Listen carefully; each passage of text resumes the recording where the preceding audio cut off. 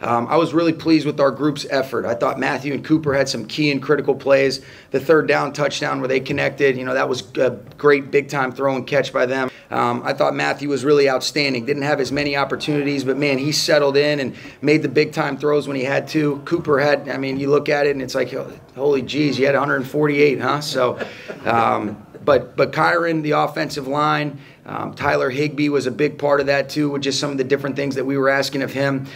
We make it more interesting than sometimes it needs to be, but love this group, and I love the resolve that they showed and the way that they were able to finish the game and kind of handle it, especially in the third and fourth quarters.